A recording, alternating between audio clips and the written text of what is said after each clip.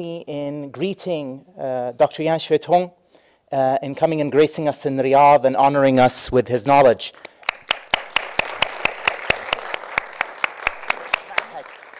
He is the director of the Modern International Relations Institute, and he also supervises the Chinese magazine of international relationship from Oxford University. He has written and authored a lot about international relationships, and he tried to offer a Chinese perspective with regard to the theories of international relations. He has an extensive experience in China, and this is an opportunity to us to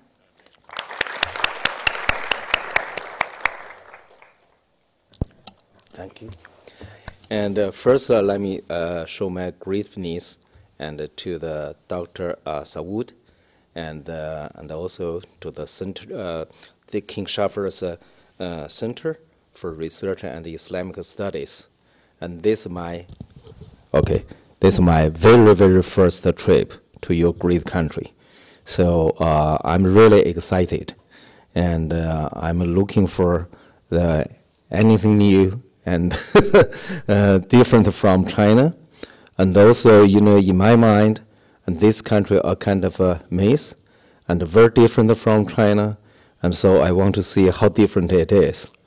But actually, and through the brief introduction and through the very brief contact with the people this afternoon, I find we can find a lot of similarities between Chinese and Saudis, rather than this difference, this maybe quite a superficial difference between our clothes. And actually, I want to start this talk from the two strategies and recently issued by the Trump's administration. And Trump make a state visit to China in October of last year, just within 2 months. And then the Trump's administration issued the National Security Strategy, and last week, the National Defense Strategy. These two strategies identify China as the primary competitor to the U.S. and regard China as the most threatening and challenger to the U.S. security and prosperity and even American values. So after these two reports, these two documents issued, I think there's cause a lot of fears about the coming competition between China and the U.S.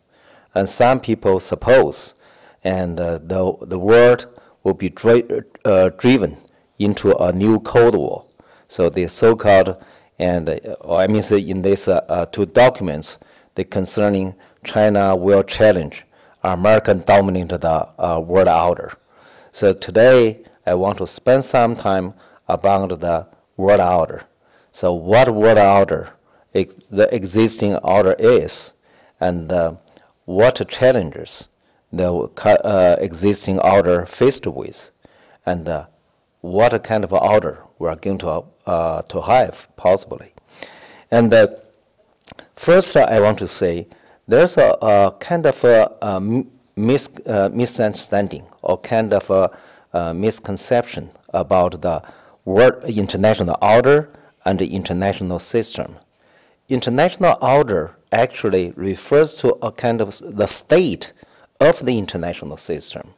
So the international system have never been changed since the end of the World War II, so-called Yalta system.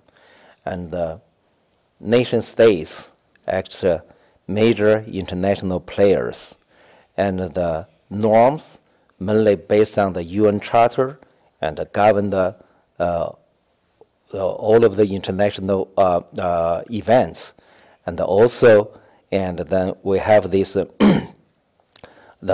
during the Cold War, we have a bipolar system. Now we have a unipolar system after the Cold War. Actually, this system except the change from the bipolar during the Cold War to the unipolar after Cold War, and the norms and the international actors are same. What is going to change in next 10 years? And from my understanding, the international actors will remain the same. And I doubt we can see a lot of countries change their nature or the character. And China still be China, and Saudi Arabia still the Saudi Arabia. And the international actors still the same.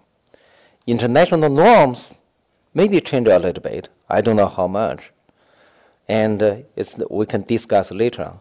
But one thing is clear, is that the American-dominated unipolar configuration will change towards a bipolar system.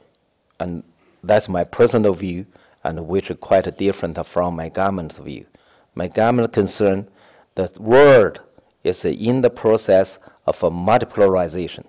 But for me, I cannot see any new superpowers will come except China. So in the visible future, we are going to have two superpowers instead of one, the US only, or instead of three, we have the China, US, and some country else.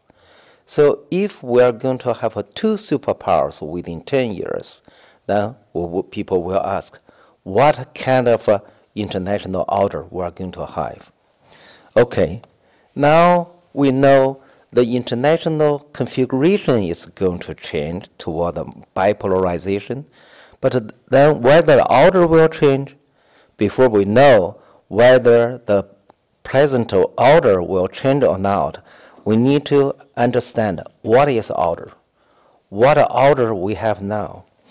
And first, I think the order can be divided or categorized into three levels: order of the peace, order of the power, and the order of the norms. What do I mean order of the peace? Order of peace refers a state of the system. For instance, today we have very good order in this room. People very quiet, and people follow this custom and to make not voice. And our chairman set up a rule that's norm for this discussion, and everyone silent their cellular phone, right? So these are norms. So you see, because everyone follows these norms, and then we have a very peaceful order. Let's suppose if someone carries a gun into the room, and they do not agree with each other, and then they shoot against each other, then what will happen? That means we're going to have a war. There's no order. So the first level of the international order is a peace or war. So if you look at what happened in the currently, and I think there's one thing is changing. And the American, since the end of the Cold War, America is the country initiate most of the war in the world. But now, seems to me, Trump administration becomes reluctant to initiate new wars. Even you read these two strategies, and I don't think Mattis and Trump, they want to initiate more wars. Look at what happened to North Korea's nuclear issue. And even the Trump administration talked about the possible military solution of this issue.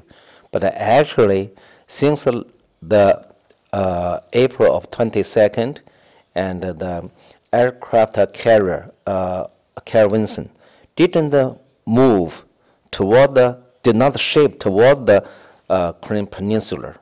And then we only heard about the danger, but actually nothing happened. That means, and Trump is very cautious to initiate a real war.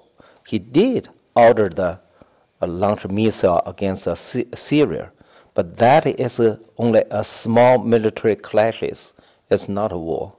So the war is escalated from the small military clashes rather than it's equal to the military clashes. What do I mean? I mean that currently we find that the war do not seem to me, the number of the wars do not increase very much, or almost maintain the same, like what we experienced in the last 20 years since the end of the Cold War. So the order of the peace still the same. And later on, we can discuss whether that will change. At the middle of level is what is the order of the power. It's also called the redistribution of power. So what happened? Because the world is moving toward the unipolar system or transferred from the unipolar configuration to the bipolar configuration, so inevitably the power redistribution will occur. That means the rising power, including China, will gain more international influence. Meanwhile, like the U.S., the declining power, they will lose their influence. It's already happened. Americans' influence declined dramatically in the last year. So very recent poll by the not a Pew, by the Gallup.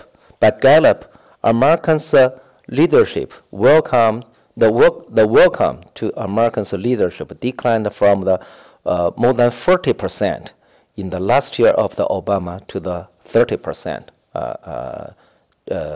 this year. And actually, another poll did by the Pew, and even lower, is to the 22%. So you see, the Americans' influence, the decline of Americans' influence or leadership is a reality. It's not in any imagination. So what it means? It means the power redistribution has already occurred. It will continue. So the power, I mean the international power, will redistribute it according to the change. What change? The change in strength. The change in national comprehensive strength among the major powers. So in that way, from my understanding, the order of the power, it is under the changing. So how about the norm, the normative order? The normative order have not changed very much, but do face the challenge. And normative order, I think we have to make a clear distinction. Some American scholars argue that America established liberalist order after World War II. I think this is exaggerated. American spent efforts on established liberalist order since the end of World War II, but they have not achieved that goal until the end of the end of the Cold War. That means the liberalist order was established from 1992. That is true. Americans' liberalism dominated the international norms for 2 decades, but now these kind of liberalist norms face a challenge. But that's really funny. The challenge did not come from the developing countries. The challenge comes from the developed countries. First, the country who challenged these norms is UK. UK withdrew from the EU, and the EU is regarded as the big achievements of liberalism. UK is regarded as the sample of the liberalist norms. And when the UK decided to withdraw from the EU, and it's bring a big challenge to the liberalist order. And then the second challenge comes from the US. And when Trump obtained win the election, becomes the American president, he withdrew from the TPP. And he reluctant to encourage freedom, a free trade, and start to advocating for fair trade. This is a fundamental change the norm of the world trade. That means from the free trade to fair trade. And meanwhile, and Trump also challenged the Americans' tradition about the relationship with their allies. And usually, Americans provide the security protection for the allies without any financial requirements.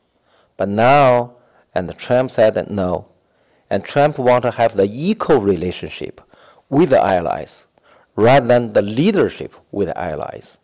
So what do I mean the equal? Equal means financially, and the U.S. want to be equal with the military allies, and the allies should share more economic responsibility for this. So you see now, even these few days, people expected there could be a kind of unpleasant conversation between the Trump and the Macron, the German chancellor. So you find that the current liberalist norms facing the challenge not from developing countries, from developed countries. This is really ironic.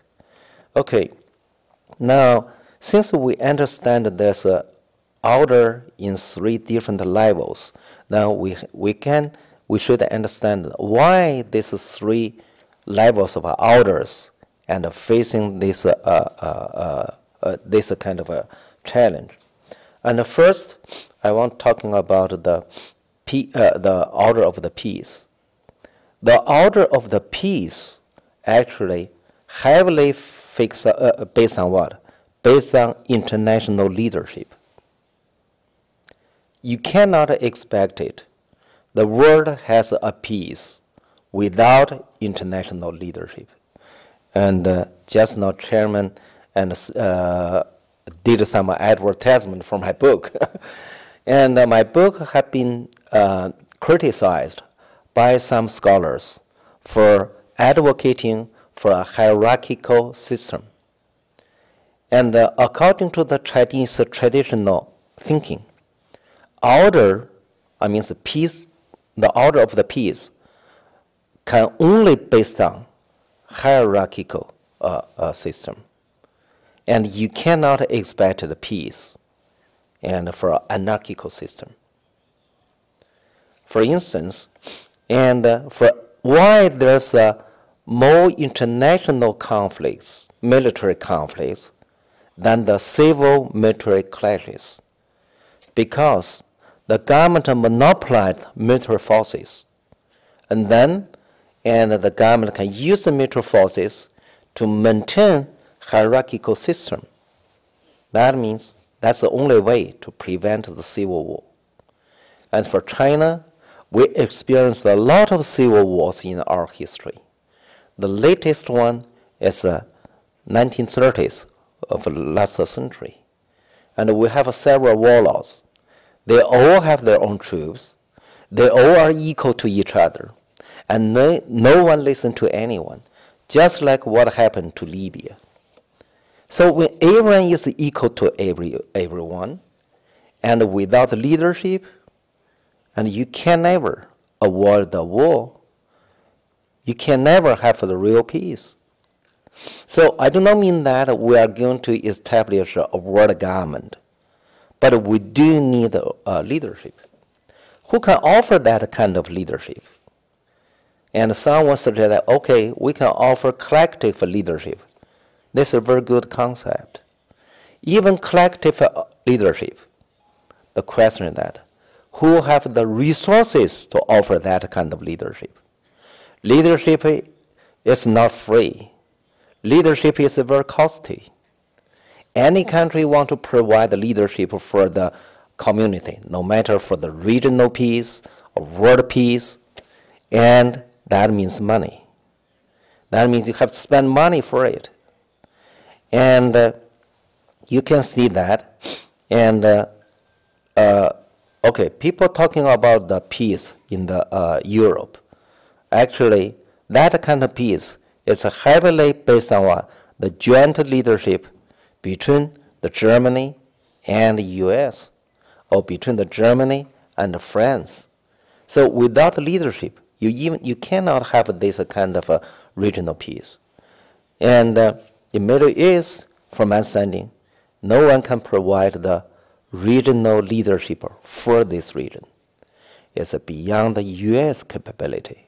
That's why Trump administration want to get troops out of this region. It's beyond Russia's capability. Even Russia helped the Syrian government to win the war in that country, but I don't think that Russia has the capability to provide a leadership for this region. Certainly, it's also beyond China's capability.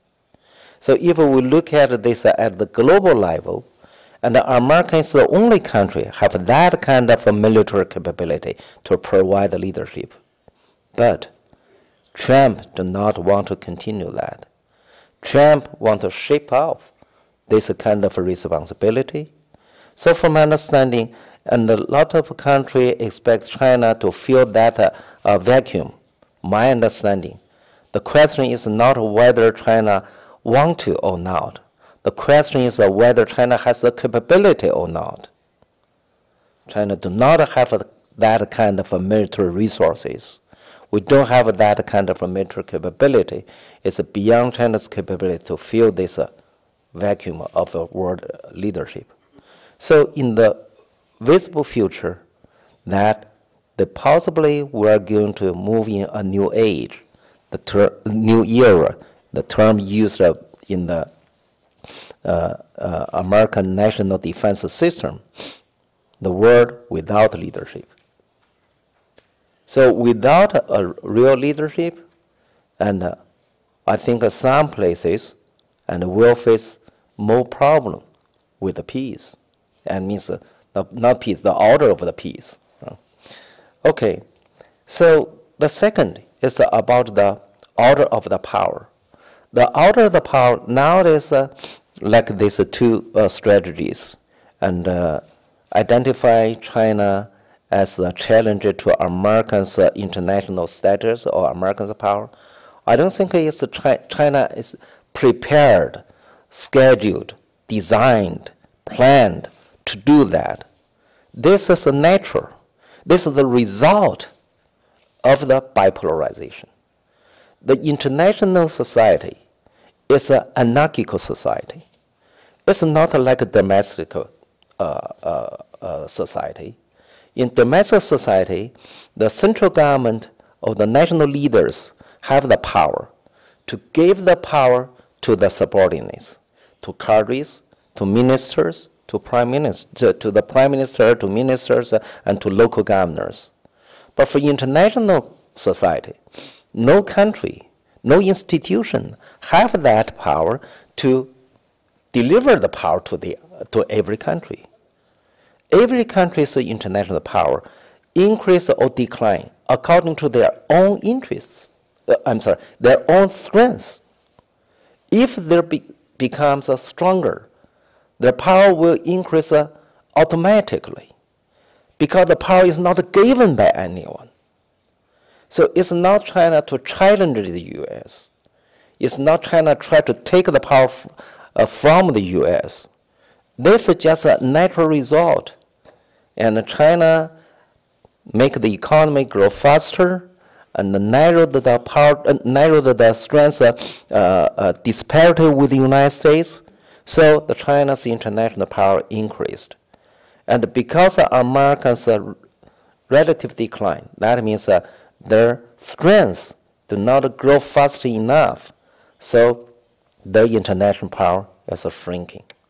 So in that way, it's not only the strength gap between China and the U.S. change will driven the power redistribution, and also in every region. For instance, in East Asia, it's not China try to minimize or reduce Japan's international power. Because of Japan's economic stagnation, the country's economy grows so slow, and so their relative strength is declining, so their international power goes with the decline of their national strength. It's not anyone take their power away. So the same thing happened to the other regions. The third thing is about the norms. The order of a norm is a little bit complicated because the norm decided by two things. First, it's decided by the international mainstream value. That means why during the Cold War, America cannot make all of these norms and agreed by most of the country according to the Americans' liberalism. Because during the Cold War, Soviet Union is very strong, not only in terms of military, and also because of what? The communist ideology. The communist ideology shared by many countries. These countries do not accept the norms guided by liberalism. After the Cold War, the Eastern Bloc collapsed, the Soviet Union collapsed, the Warsaw Pact collapsed, and then what? That means the democratization and the marketization becomes so overwhelming over the world. And then more and more countries change the ideology. So because most of the countries accepted the liberalism, and then the liberalism become dominant mainstream value after 1991. So the new norms after the Cold War are actually established according to American liberalism. Now, the liberalism itself is declining. It's not only the U.S., not the strength, the idea. The liberalism faces the challenge from whom? From American people themselves.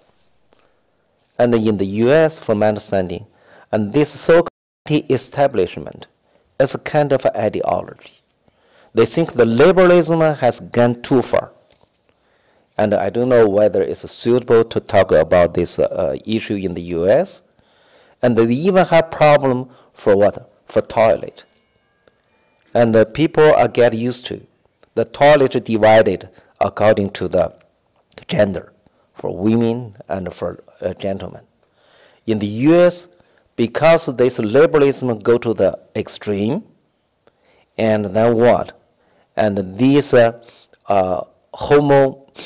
homosexual people, and they ask for establish a special toilet for them, neutral, without gender. And then these are certainly welcomed by gays and lesbians, but then it was opposed by whom? By the conservative people, or by the, and from mainly for the ancient immigrants. And they said that we take our children to the public place, and then we don't know how to educate our children. We don't know which toilet they should go. If the kids said, hey, why you see that man go to this so-called third gender toilet, and why I cannot? So these kind of things becomes too extreme, cause domestic ideological conflicts in the United States, not in the other countries. So the liberalism faces the challenge from the domestic values. From the Western societies. And these caused the people, undermined the base of the liberalist norms. Okay, the second factor. The second factor has a strong impact on international norm is what? Is the power within the international institution. You see, the international institution, no matter UNESCO or the UN or the World Bank, and every country possesses some power, right? So that's the norms decided which kind of ideology or the group and have more votes. Now, US found that they cannot get more votes within the current international organizations. And so they try to withdraw.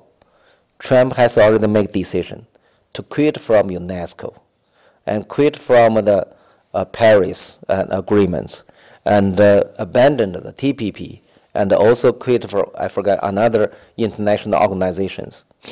And then what? Then the power structure within the international organization is changing. This kind of change will definitely will have influence on establishing new international norms.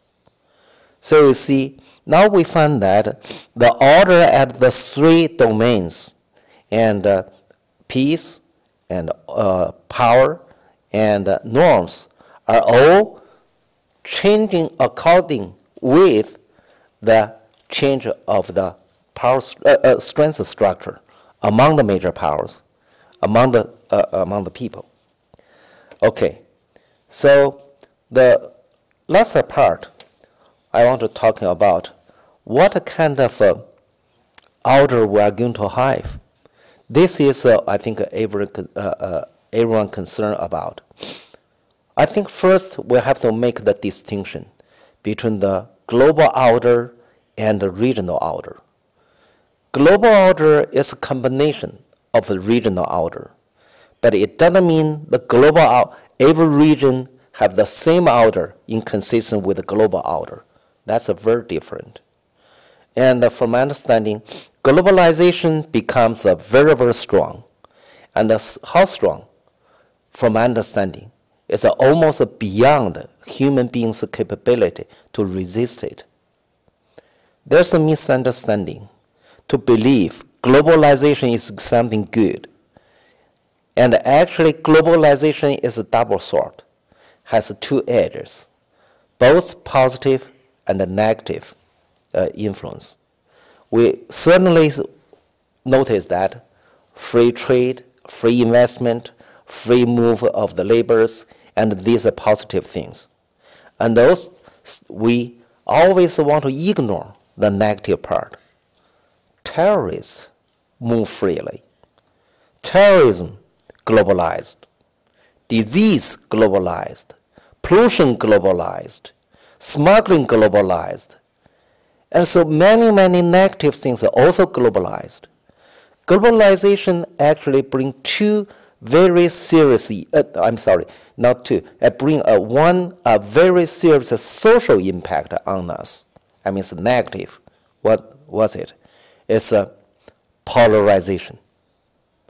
Polarization has caused both domestic conflicts and international conflicts.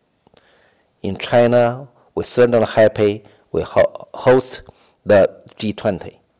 And if you read the newspaper, and these reports always proudly say that, look at that, G20 accounts for 80%, more than 80% of the GDP.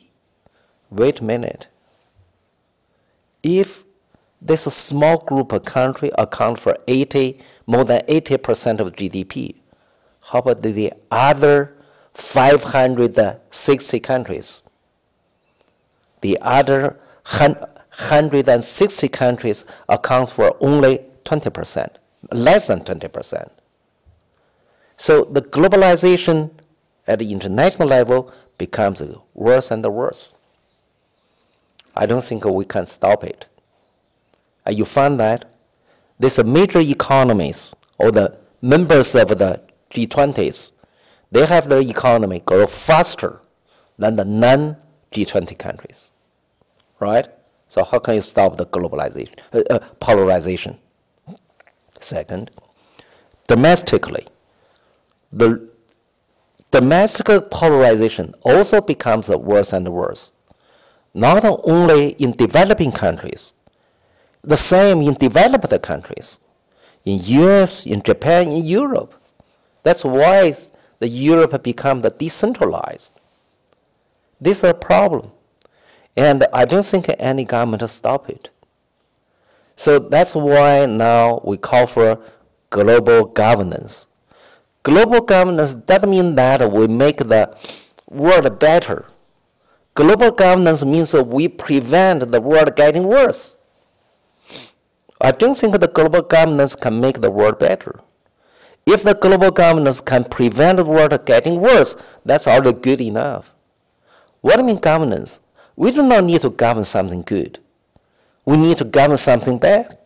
We govern something hurt the people, right? So in that way, we can understand that Americans try to quit from the global governance. Americans do not want to undertake the responsibility for that because it's very costly. Who can undertake this leadership? I don't know. And from my understanding, that requires a collective wisdom, collective efforts to find a way to carry out it. So concerning this global, so you find that the global order and is in a way and not move in a positive direction is not because and China becomes stronger. It's not because of the bipolarization. It's because what? Because mainly the negative parts of globalization. And it's beyond our human beings' capability to stop it at this moment. Okay, let's look at the regional order. Every region has different orders. And from my understanding, for this region, I mean the Middle East, for this region, main problem is not that the second and third domain, not the power redistribution, is not an order of a normative order, is the order of the peace. How to resume the order in this region is a big issue. I don't know. I think most of you are expert on Middle East issues. I'm not an expert on that. But from my understanding that the new situation is that the external power is going to have a less and less influence on this region rather than increase. We cannot expect US, Russia, or China play more role in this region's security. And this region's security will more and more rely on the regional power. Your country, and Turkey, and Iran, and Egypt. And I think these regional major powers will play more role for the regional security. So this will be different from the Cold War, and when the US and the Soviet plays a major role in this region. And also different from the post-Cold War, when the US plays a major role in this region. So how can you have these regional major powers and to work together to establish a security architecture for this region, to establish a new order of the power redistribution and new norms for the governing the regional peace? I don't know. I think that's your target. Okay, come to the order in the East Asia, very different. The North Korea's nuclear issue make many people feel, and East Asia is a very dangerous region. And this region and has a danger to fall into war. My personal understanding, that's not reality. This country is one of the most peaceful regions in the world since 1991, when the Cambodian War ended. This region has no war for more than 30 years, right? Since after 1991, there's no any war. Even the Europe, most people believe that most peaceful region. That region has experienced 4 wars: the war in Kosovo, Chechnya, and the Chechen, and the Ukraine. In this region, East Asia, there's never been war since the 1992. And from my understanding, this situation will continue. It's not because North Korea developed the nuclear weapons there will be a danger of war. And there will be a danger of the conflicts, but no war.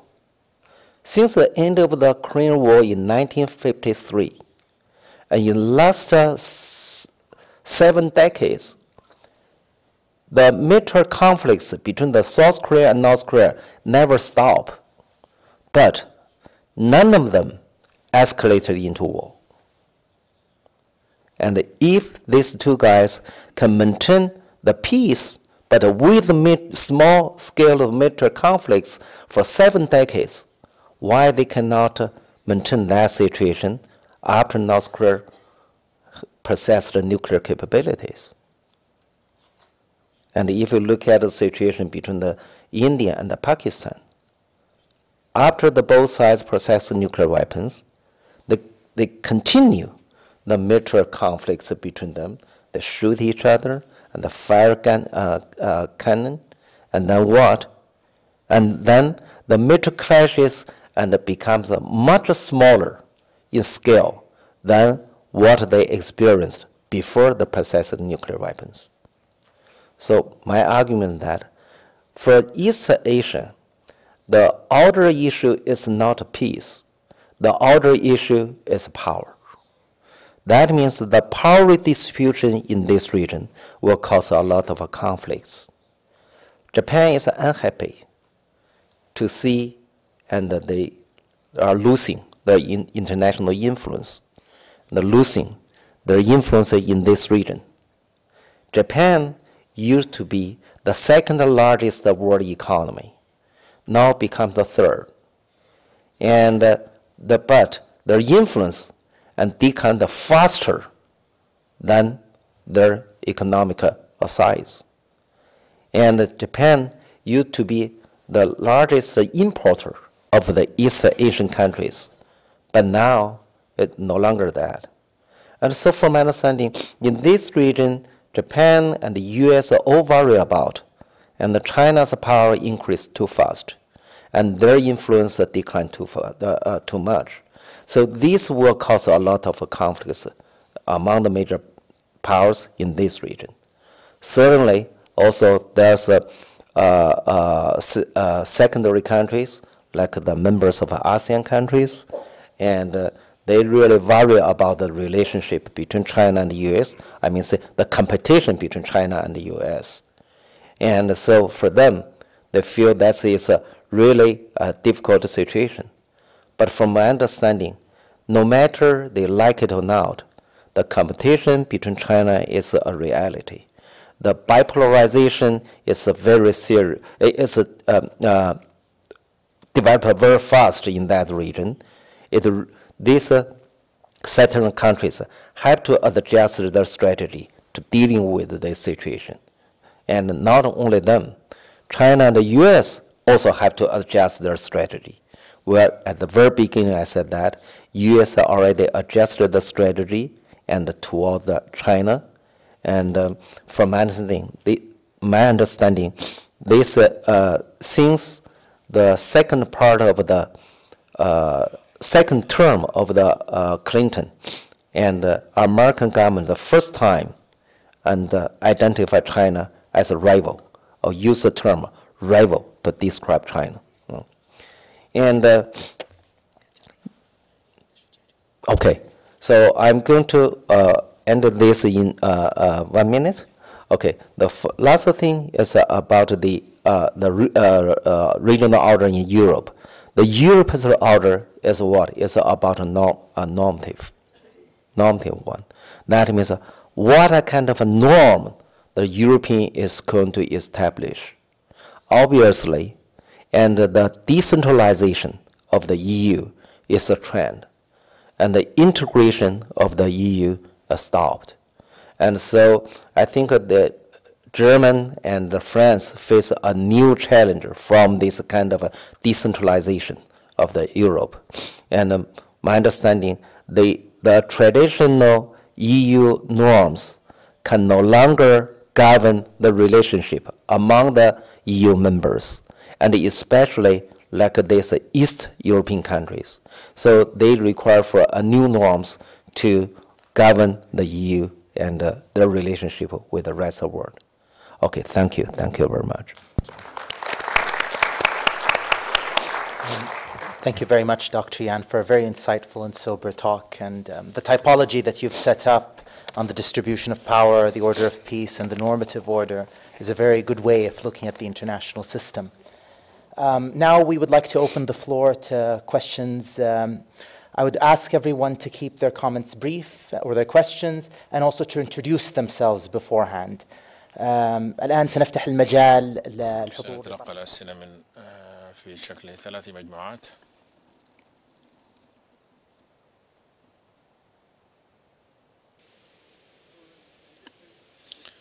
My name is Miqdad. I received this prize since long time.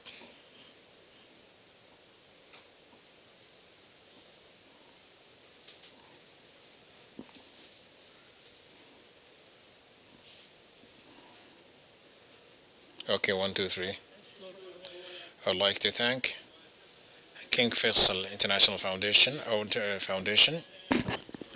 for providing us this opportunity from scholars from different countries that we could learn a lot from them. And I would like to thank the speaker. These informative ideas, the diverse ideas, and I think I can propose some suggestions for my appreciation for this talk and for this foundation. This is the start. But with regard to my suggestions, I think there are talks that about China that should be increased, and we need to have more, and we should talk about the rise and the fall of countries and people. And since we are looking, and I am going to look about China more, and because we are going to see the economic growth, the rise of and the growth of the economy in China, and how that make that China to become a world power and to rise swiftly. We want more talks from this speaker and other Chinese speakers to talk about that. Thank you for your suggestions. You can give us these suggestions later on.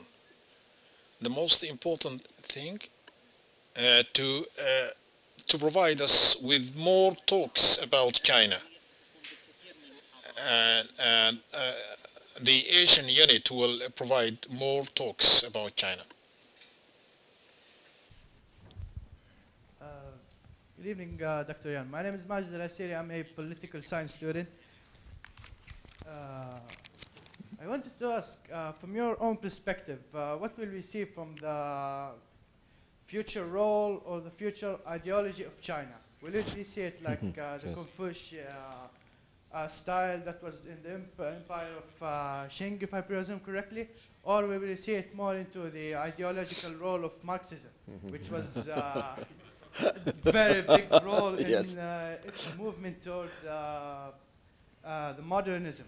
Yeah. My other question is, from your own perspective, you criticized the hierarchical, you advocated for a hierarchical system. Can we consider the single polar that was established by the United States as a single polar situation where they possessed the hierarchical situation where they dominated their liberalism ideologies? At the same time, I cannot consider it as an ideology. I consider it as a realism. They possess their own mutual benefits. They change, let us say, the countries according to their own perspective, which is obviously from the perspective of Russia. Putin considers it to be very harmful for their conservative situation, as well as, from my own understanding to this lecture, from China perspective as well. Thank you. Yeah, thank you so much for your questions. Maybe we can take one more question. Are there any questions from the female audience من الجمهور النسائي؟ في أسئلة؟ طيب تفضل يا أخي.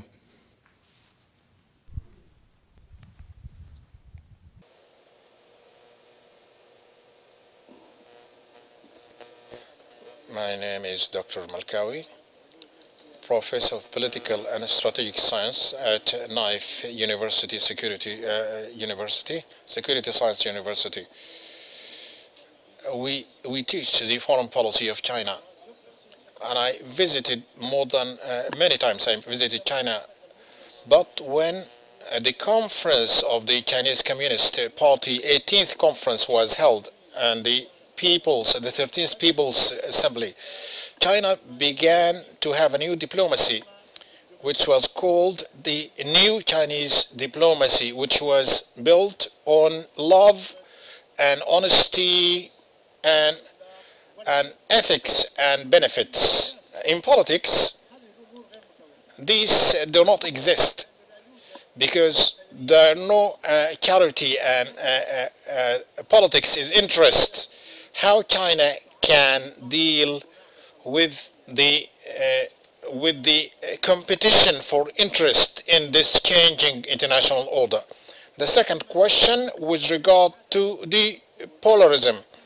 We used to say that when we have bipolar system and then unipolar system, I would say that we are now witnessing a short period of having multiple polars. But in the second half of the 21st century, there is a new stage, a very serious stage, which is the lack of polarity.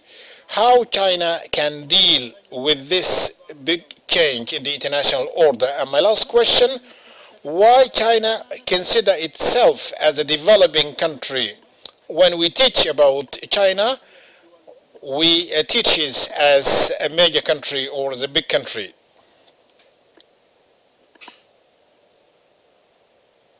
Very interesting questions, and also seem to me people have a lot of understanding about China's specialty. And the first, and I have the question is related to about China's economic growth. I'm not an economist. I cannot offer any kind of economic explanation how China's economy maintained a high growth. But as a political scientist, I would give you a political explanation. My understanding, China's economic growth and based on the communist leadership, that this leadership and provide a capable capable leadership for what? For reform. And since 1978, our government carried the most reform than any country. With the reform in terms of the size, scope, and in terms of the deepness, and I don't think you can find any country and carried out like that. And let me take an example. If you go to, I do not mean there's buildings, there's cell phones, and if you ask people about what they did at the primary school, you can find that the primary schools, the textbook in 1980s are very different from what they used today in the primary school. So they do not, if you ask the people what changed on the university, not only they changed the buildings, the chairs, the facilities for the class, they changed the textbooks, they changed the way of the teaching, and they changed everything. We even changed what you cannot imagine. We reformed several times the grading system. How do you grade the students' homework? I doubt any country reformed the grading system so frequently. So China can keep the economy grow faster than most countries, mainly because the government strongly, determinatively, and resist on the principle of the reform. That's the reason. And second, about the question ideology. I think this is a very good question. And people ask me, and what kind of ideology China can provide for the world? My answer is very simple. I don't know. The reason is that in China, there are three ideologies competing against each other. The Marxism, traditionalism, That means China's traditional culture. And then what? Economic pragmatism. So these three traditions, we call it tradition. The oldest tradition is the Chinese traditional value, and most foreigners believe it is Confucianism, or it is more complicated than that. And the second is the communist tradition. That's from the 1949, and then it's a new tradition from 1975, the policy of the reform and the opening up. So these three ideologies competing each other. So you find that even our government, we use Marxism to govern our society, but we never say we use Marxism to guide our foreign policy. In our official documents, we only say we use the Chinese excellent traditional value to guide our foreign policy. So these things is still difficult for China to provide a kind of ideology and for the whole world.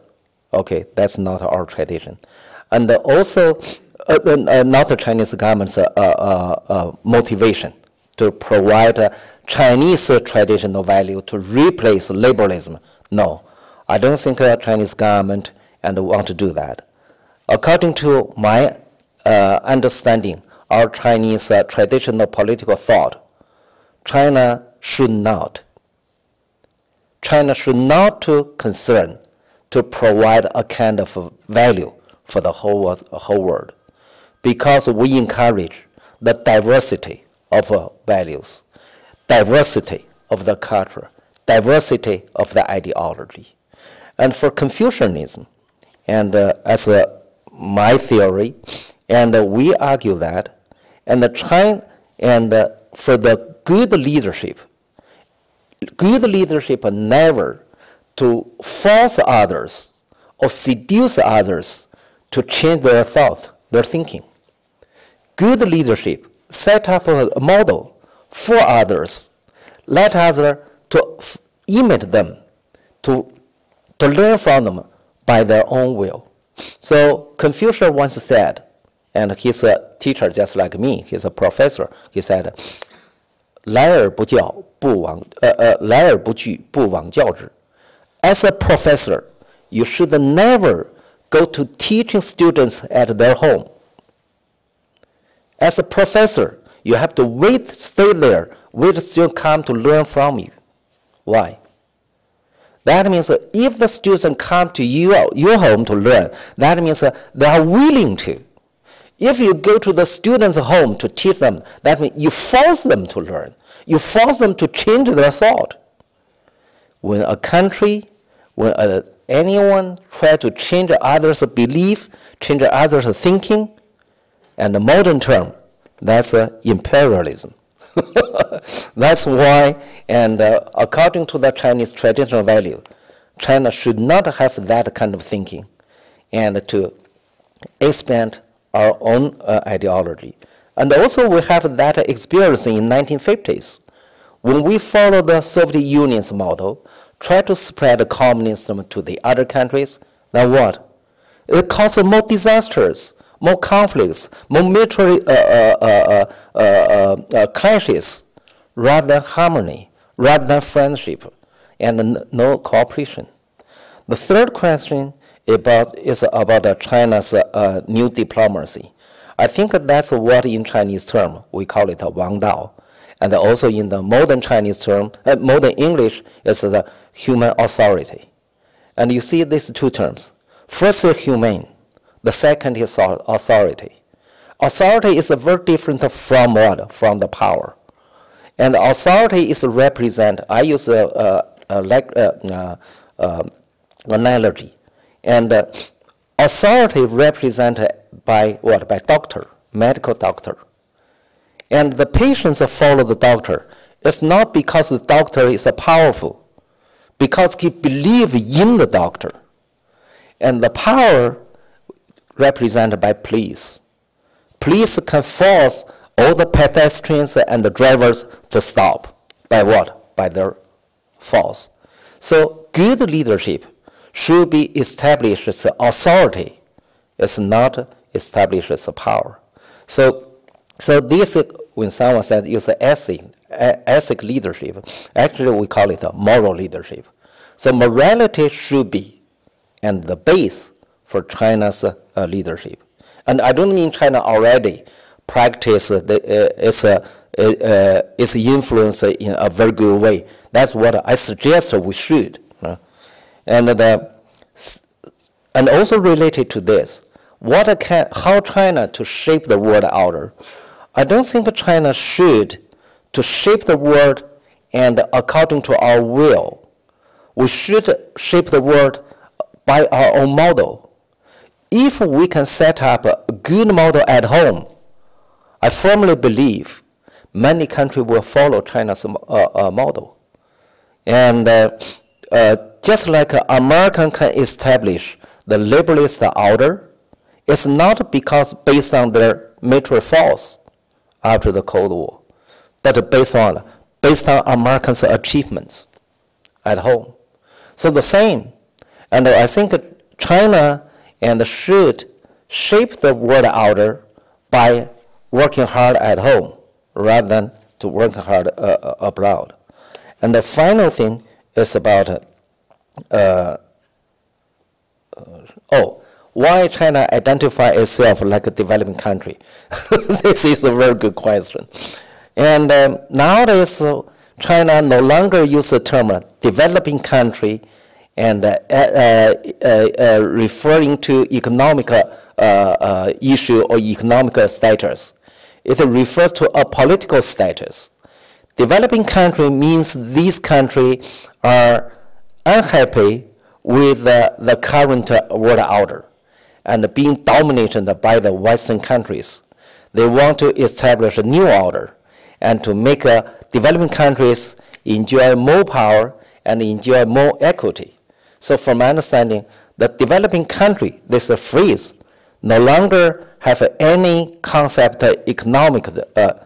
When China identifies itself as developing country, it's no longer in economic concept, but in political concept. Thank you. We'll collect another batch of questions now, although I'd like to just ask you maybe a question. I'll assume my prerogatives as chairman of this lecture, which is that you were talking about the fact that moral authority is attained primarily through the exercise of morals, and that's how people come and are attracted to this model thereof. But it seems that Xunzi, from what I understand from reading your work and other works, he has a very fundamentally negative view of human nature, as opposed to Mengzi, who represents the dominant mainstream in Confucianism. Opposite. Yeah. And he sees, therefore, that there is a role for rectification, for education, and even the attainment of the Wangdao, sort of the humane or kingly way. Yeah. It requires still force with it. Yes. Otherwise it would be a very weak type of moral authority that can easily disappear. So I think maybe you would argue perhaps that then therefore the state can actually domestically focus on China and cultivate this moral authority through rectification education. But even spreading it globally would still require an exercise of power. Yes. So you'd see that would be the case. Yes. Yeah. I'll answer your question? Maybe we can take, okay, sure. Perhaps, I don't want to dominate it. Perhaps the person in the back over there.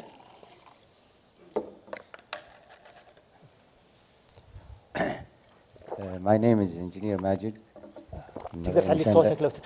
My name is Engineer Majid. I'm a civil engineer, and I'd like to thank Professor Yan for his excellent presentation. My question, you mentioned the global governors, and this governors has to be, there is a mechanism has to be defined in order to refer to. This is one issue. I think there is a sustainable development goals agreed by the whole states in the world. So this sustainable development goals that's adopted by the UN for a span period of 15 years can be used as a basis for global governance by the G20 as a leading group. This is one issue. The second issue, I'm talking about the food security and water scarcity. And from the latest statistics, that the water supply and the water demand for irrigation, that counts for 85%.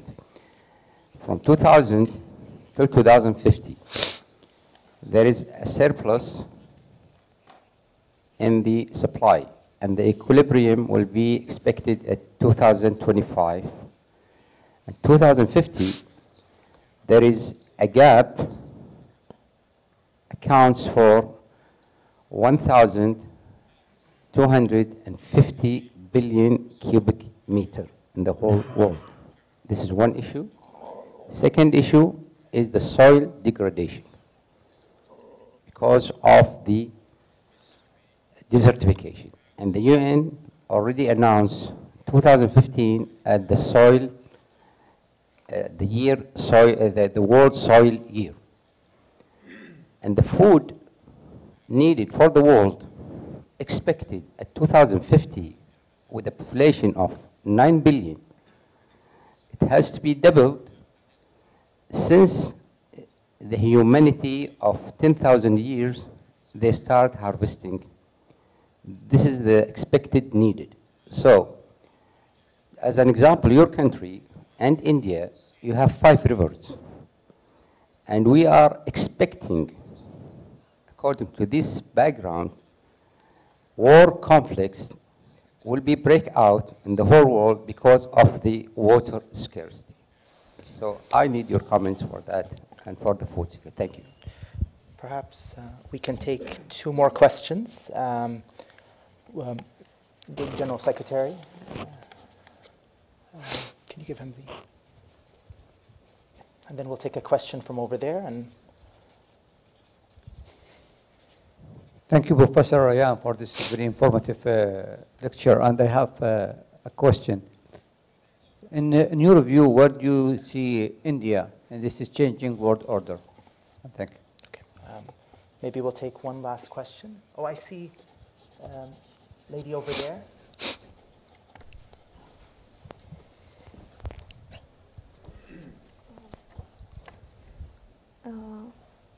محاضرة ممتعة.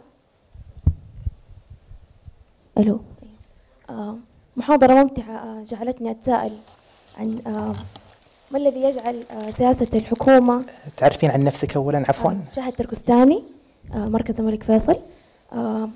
ما الذي يجعل سياسة الحكومة الصينية تختلف عن السياسة الأمريكية من ناحية التطلع للهيمنة العالمية أو كونها قوة عظمى؟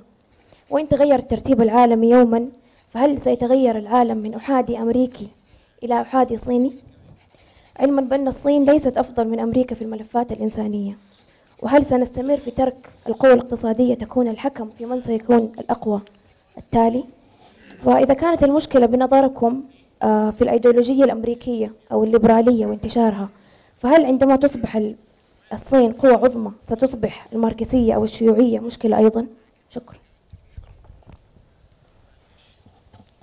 Do you have the capacity to take one more question, or? Okay. How many minutes we left? We have 10 minutes. 10 minutes. Okay. Okay. I have 4 questions, and I have 10 minutes. So divided them for each. So 2.5 for each. And first, I have to say, I'm the disciple of Xunzi. I'm not the disciple of the Mengshers. In some way, I like Xunzi's arguments against the Mengshers. Mengshers believe that the human being and actually have a kind of a good the DNA. So the human being can learn the morality and behave morally because they were born with a benign DNA. But then for Xunzi said, no. All the human beings just like an animal. We are same. And we are from the... As an animal, we are no different from the other animals. We like good sound, good food, and beautiful women. And that because we are different from the animals. Human being differs from the animal. It's not because by nature, by physically, but by what? By brain. By we can learn. We have this capability to learn social norms. So my argument that I agree with Xunzi, and because he analyzed the international relations from two perspectives, both the negative, the human nature, and the positive part of the social norms. So since we can, the question related to you, and what kind of a leadership and the moral leadership China can offer to the world, it's not only based on China's goodwill or good traditional value, but also based on China's strengths. That means only when you have the strengths, and then you can become the model for others. If you don't have the strengths, you can never be a model for others. In the class, you can find that all of the students with a high grade and have more influence than students have a low grade. And in China, we have a story is that the girl at the east bank of the river and is not as beautiful as the girl on the western bank of the river. So the girl on the east bank always imit the girl on the west bank just because that girl is more beautiful than her. Now you look at the world, most of countries imit American's model, and most women imit the model on the show. And the student, the poor students and imit the good students, the same thing and in the society. So that's why I argue that. And for China, we cannot expect it. And if we behave well, the others will follow us. We behave so well, but if we failed, if we cannot make China strong enough, I don't think any country will follow China. And they say, look at that, this guy is silly. He becomes so morally, he undermines that country.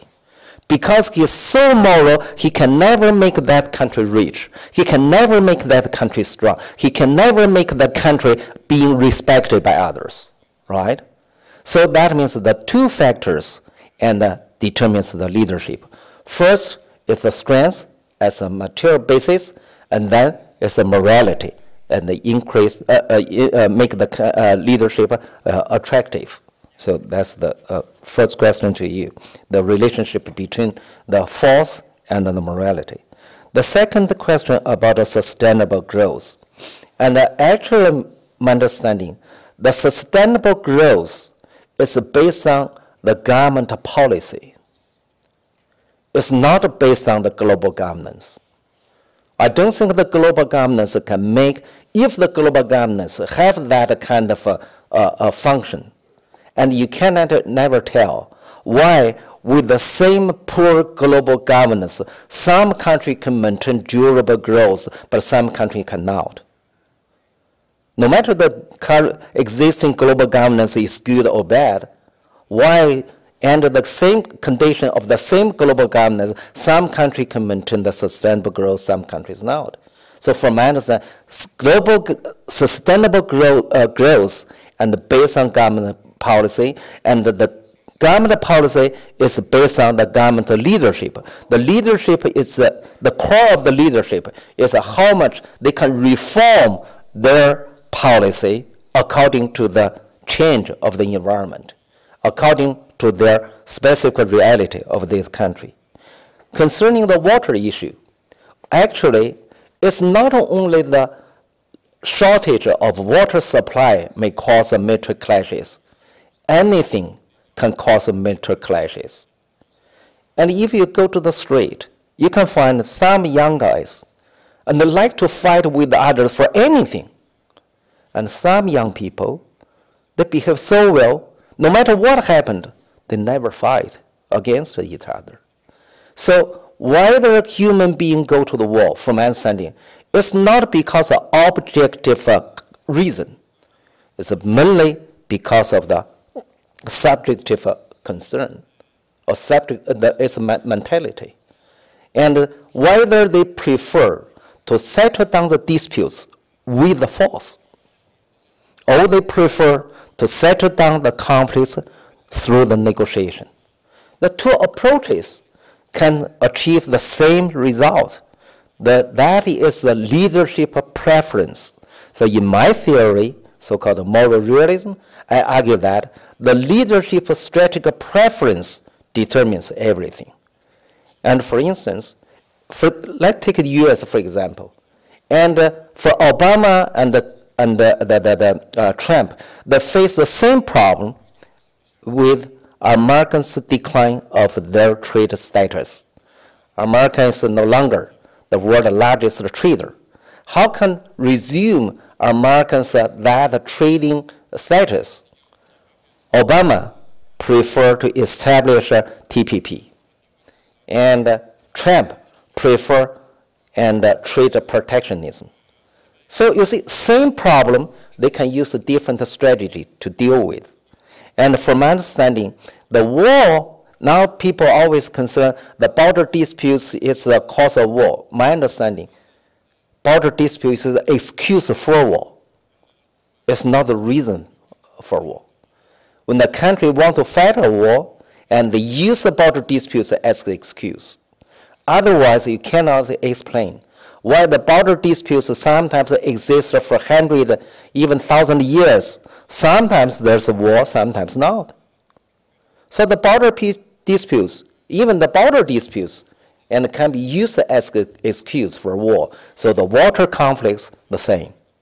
And now, if the leaders prefer to have a war or to settle down disputes with others through the war, they can fight the war with any excuse. So we never forget that. And when the Bush 43 launched war against Iraq, and based on the alleged massive the weapons of mass destruction, right? So that's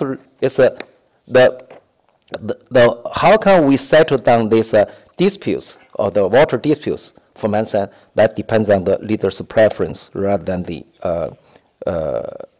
global governance. And the third question is about the India. And I think the Indian's economy grow really very desirable for this country. But from my understanding, and this country has more problems than most people can imagine.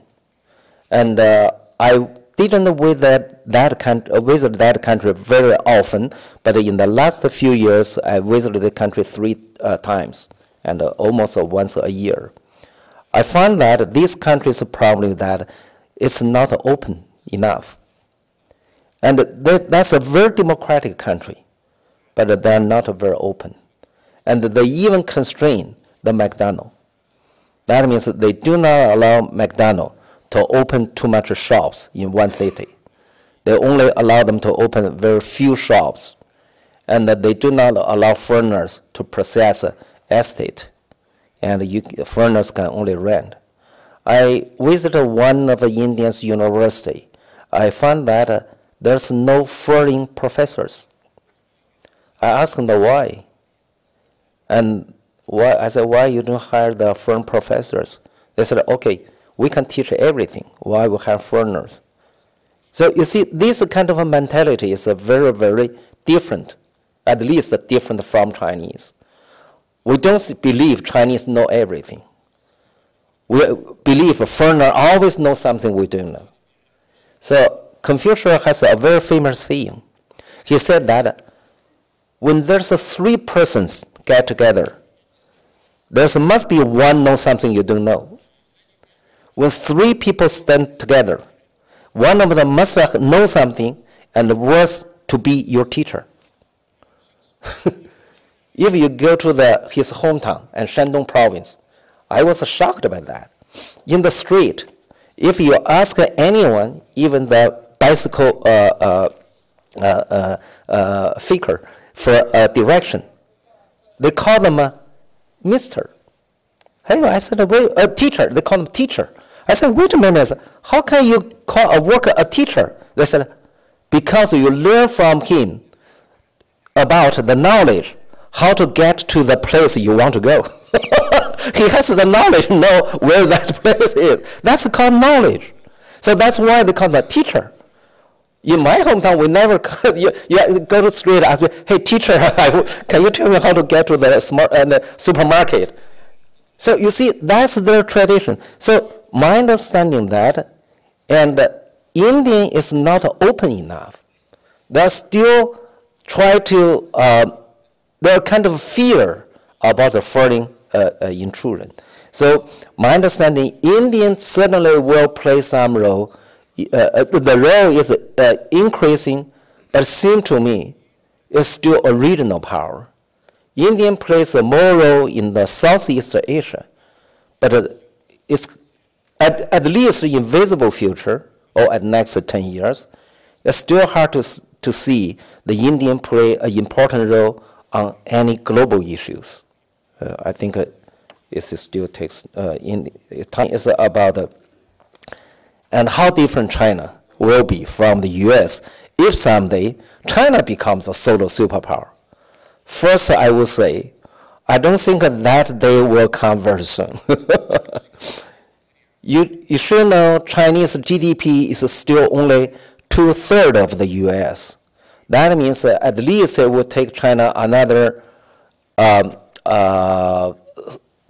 years or 7 years to catch up with the U.S. in terms of the size of the GDP. And in terms of military, it may take a longer time for China to catch up. America have 11 aircraft carriers. We only have 1. We are going to build another 2 more, but even that is still far. The military gap is too large. So from my understanding, it may take China at least 15 years to narrow substantially narrow the military gap with the U.S.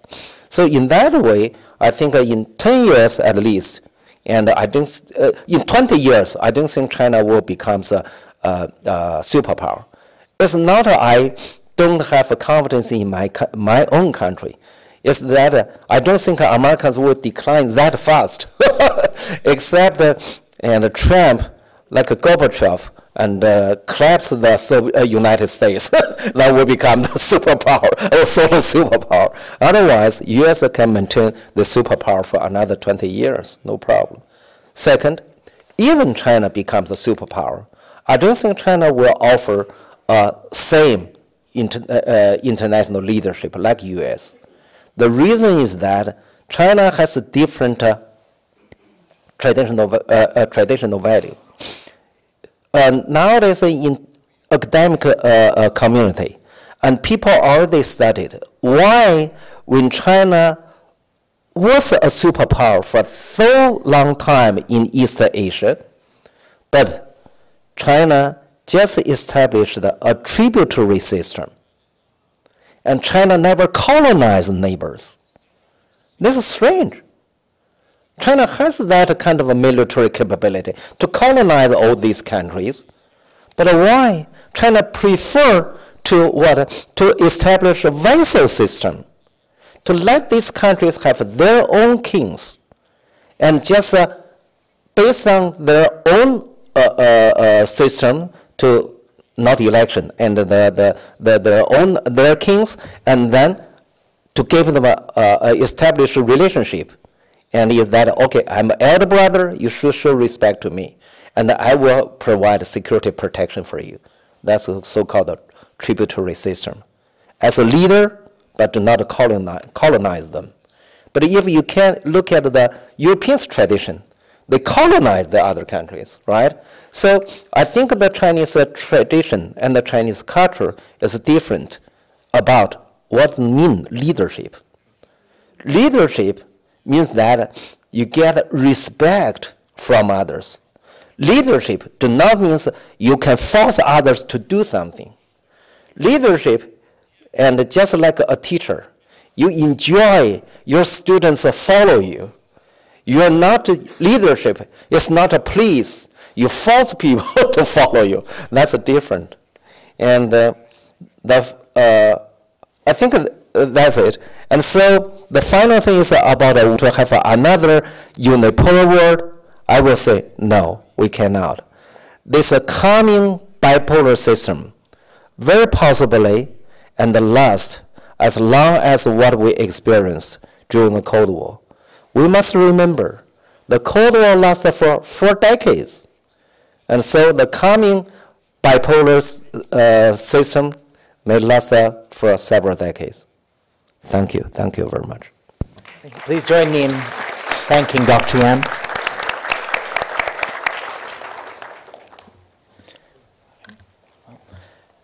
Thank you so much for joining us this evening. This concludes the second lecture in our Sino-Saudi cultural series for this month. We will be having another public lecture on the 29th of January. I hope to see everyone in attendance there. And again, please join me again in thanking Dr. Yan and have a good evening. Thank you.